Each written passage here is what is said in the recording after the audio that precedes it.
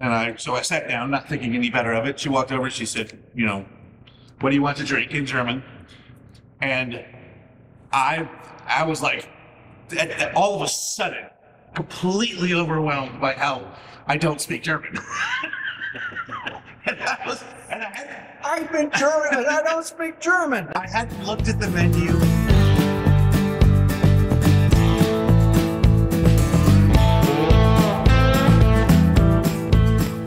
Coming to you virtually live from the Beer to Whiskey Studios high atop Barley's Tap Room on Washington Street in wonderful downtown Greenville, South Carolina. I'm Russ Heaps, and welcome to this episode of Big John in 5, named for my good buddy here, Big John Richards, who is our beer whisperer, and he picks a beer from one of Barley's 72 or so taps, one of their 50, 60 bottles and cans.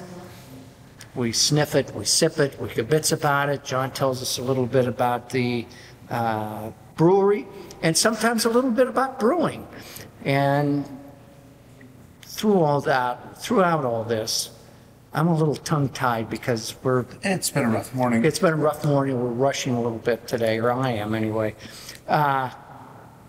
And I forget even where I was, but we get to drink a little beer while we're doing this. We made it through. Yeah, we're We're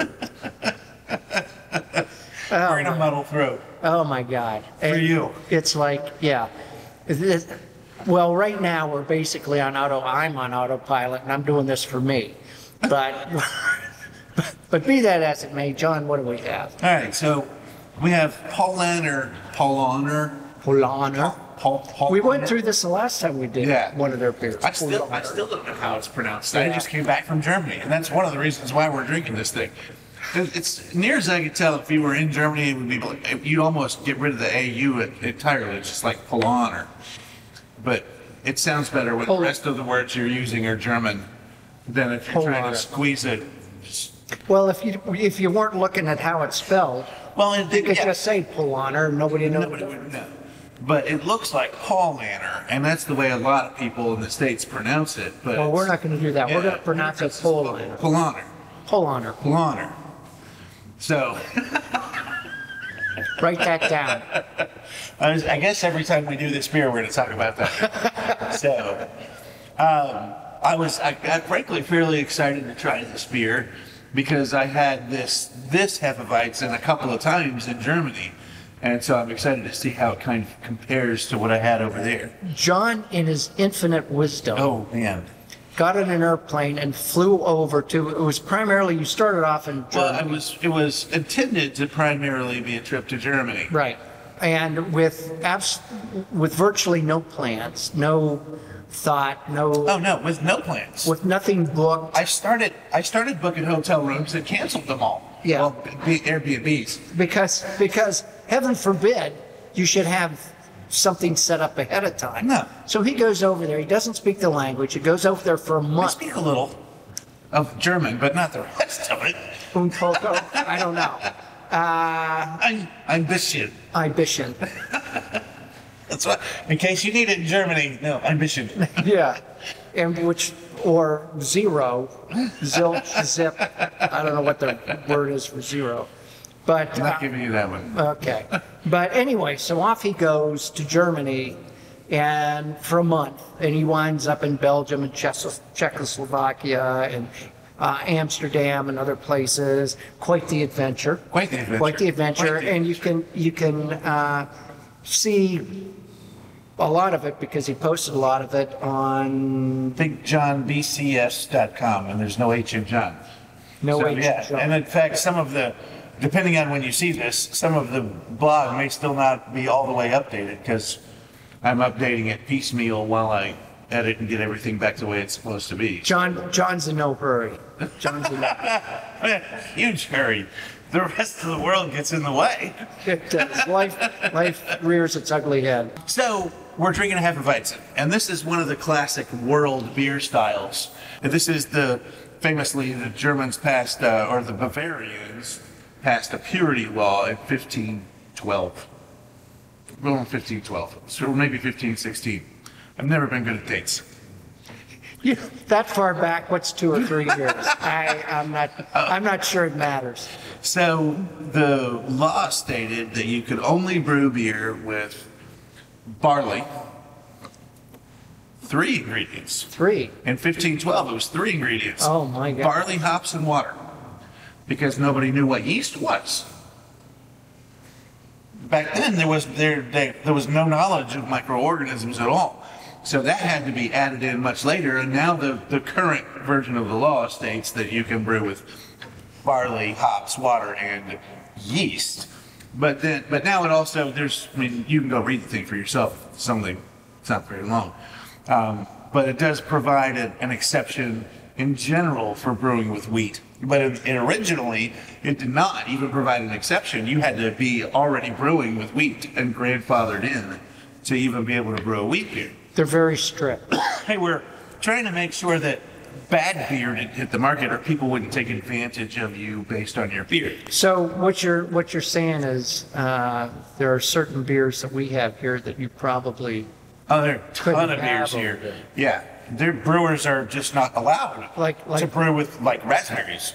Or how about Mick Ultra? Right. They actually produce that over there. Well, not with rice. Oh, well, see, there you go. I wish we had that law here. Yeah. So all these beers are brewed in a slightly different way than they might be brewed in other parts of the world. But this is one of the classics, and Paulaner started in 1634.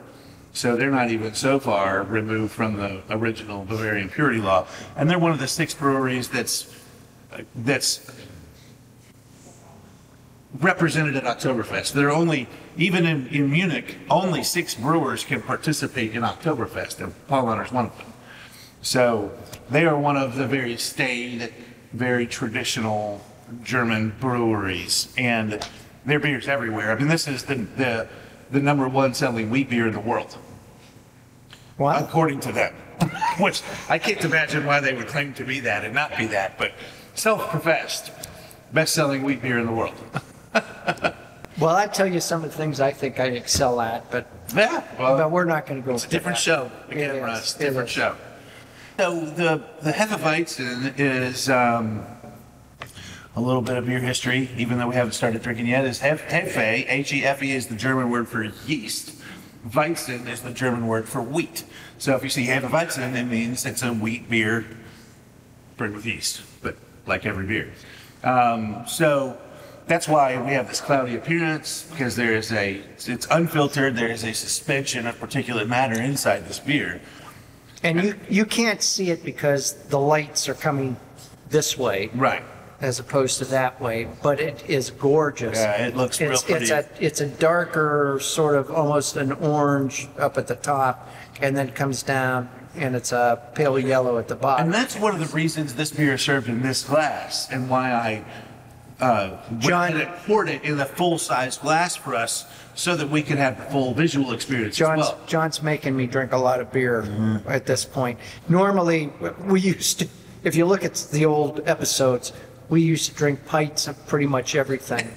And but when you do 10 of these a day and you decide you want to finish all those pints, that's a lot of beer. So now we do 10 ounces and snifters and that sort of thing. But John insisted. He insisted. It's a very pretty beer, but it's also an easy beer. It's 5.5%. Okay. You get this in Germany. It's usually served as a half liter, and I think these are 17-ounce glasses, which is a half liter. But a lot of times you'll see the glass will be much bigger, because most of the time this beer is poured and has, 2 or 3 inches of head on the top of it, and that's the way you get it in Germany. You don't get it any other way. I mean, if there's not enough head on it, they add head.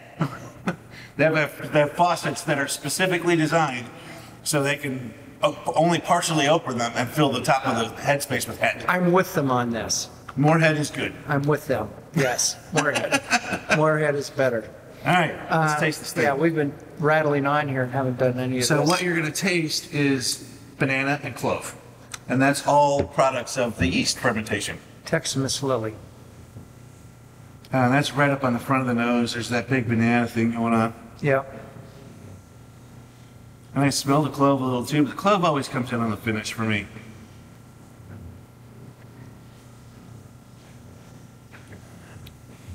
Wow, that is so crisp. It is. That is amazingly, remarkably. Yeah. And this is closer to what I remember. Like when I got to Germany, the first beer I had was a Paulaner Hefe-Weizen, because there was a Paulaner pub in the train station where I landed, and I couldn't figure out where I was going because I didn't know where I was going. Which is, if you knew John, you would go, I'm not surprised. So I find myself in this Paulaner pub, and I walked in, and I also didn't know you're not supposed to sit at the bar. So I walked right up to the bar. Talk about I that. will. Okay. I will. But I walked right up to the bar, and I was like, there was only like four or five people in there, so she kind of gave me a funny look, and I was like, is it okay to sit here? And I asked it in German, and she said yes, of course.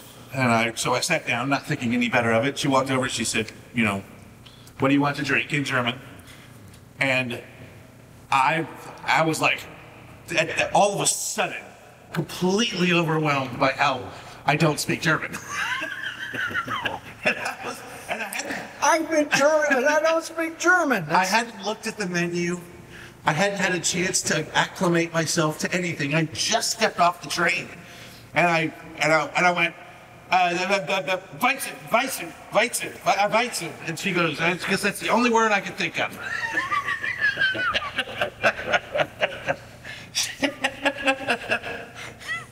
So this was the first beer I had in Germany. And when I did, I thought, I'm going to enjoy it even a little more. It's quite a bit, I wrote that I felt it was quite a bit more crisp than I remembered it being in the States, but this is closer to what I remember from Germany than I was expecting it to be. This is delicious. Yeah, and it is. And they make one of the best in the world, and they're rightfully the most popular, or the most sold, I guess, wheat beer in the world. Because this is classic. I mean, this is one of the beers that defines the style. So if you're looking for what Weizen is supposed to taste like, that's it. And it is real nice. I think maybe over there, I got a little bit more of a brisk kind of hoppiness out of this, just a touch more bitterness out of the hops. I'm not getting much in the way of. It's a little dry, but I'm not really getting anything bitter out of it. They list Hercules hops, which is not one of the noble hops. Which I was only a little bit surprised to find is being used in this beer, and it was the only hop. But I think maybe in Germany I got a little bit more of that briskness, because I think it's a little creamier, especially on the finish, than I think it was in Germany. But it's still such a crisp beer, and it's such a good, refreshing beverage. And the first time I even thought about wanting a wheat beer, and come out from spending 16 hours in the sun and walked into downstairs Barley's when I still worked here, and I was like, I think I want a freaking Hefeweizen. And I got that thing and got about that far into the glass on my first sip. I've seen him do it. And I set it down and was like, oh, I get it now.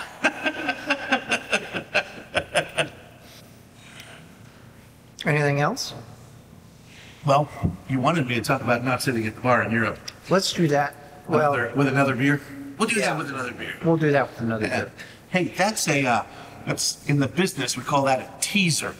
And in the video production business, we call that getting the heck out of this, so I don't have too much stuff to edit. So. That's good. That's a good problem to have. So damn lucky. See you next time.